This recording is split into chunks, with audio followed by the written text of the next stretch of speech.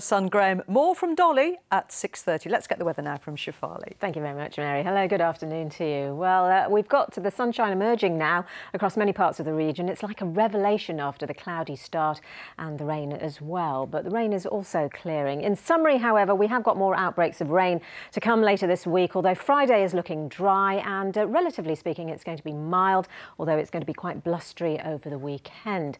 So now that the cold front from last night is moving southwards, we've got another couple of fronts that will be moving in later on tonight and then into tomorrow and Thursday as well. But it's the ridge of high pressure that builds in behind it on Friday, as I say, that's settling things down temporarily.